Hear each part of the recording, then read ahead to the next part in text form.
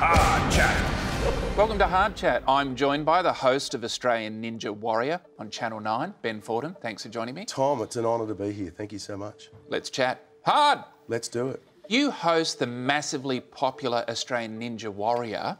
Has it been your lifelong ambition to host an It's a Knockout reboot? I went and saw It's a Knockout live when I was about 11 years old, hosted by Billy J. Smith. You almost sound proud of it. That's And weird. I suppose there was something in me then that thought, maybe one day this might be me. You should have looked at it and thought, I never want to do that ever again. I probably should have, Tom, but I was 11 years old. I was young and I was naive. Sometimes you've got to have quality control. That's the way I run my career. I do, sometimes. Rarely. Occasionally. Do you have the whole show on Cockatoo Island so the audience can't escape? It's called Ninja Island. Or do you have it on an island so that the audience can't escape? They get free stuff along the way. Red Bulls and... Are we allowed to mention products on the ABC? Yeah, why not? Starburst lollies. Meth. Family show. Family's got to stay awake, though. Could do a bit of gear. You've been described as the new Karl Stefanovic. What? Who would you like to slag off in an Uber? Where would I start? Georgie Gardner? No. OK. Any other names? Your boss? Who's my boss? I can't remember. Have you done any research for this segment? Bare minimum. You host a radio show on 2GB. I do. Do you ever think, even I can't believe I'm saying this shit? Sometimes I do say things that I later think, why did I say that? Hosting Australian Ninja Warrior must be a bit of a conflict, because I'm just saying, you know, your listeners on 2GB, they're probably worried about ninjas taking over this bloody country. I don't think they're too concerned about ninjas taking over the country. They might be worried that Australia's going to be swamped by ninjas. If you know They've what I mean. never mentioned that on the open line. No one's ever rung up and said some ninja has taken my job. How do you think it's...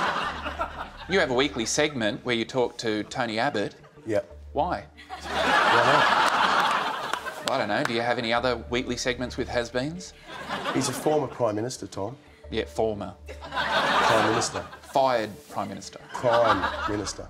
For the shortest period of time in recent history. I also have the current Prime Minister, Mr Turnbull, as a regular guest on the show. Really? You should tune in.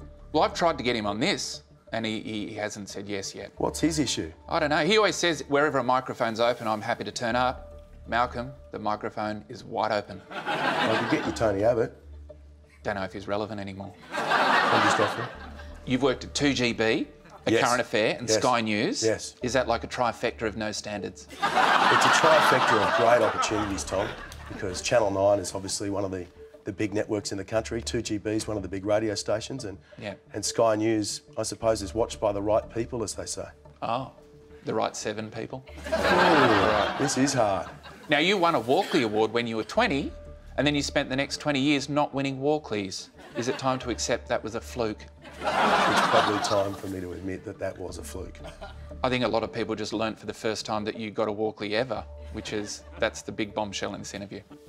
You got one? No. Don't want one. Fair enough. All right, thanks for chatting. Hard!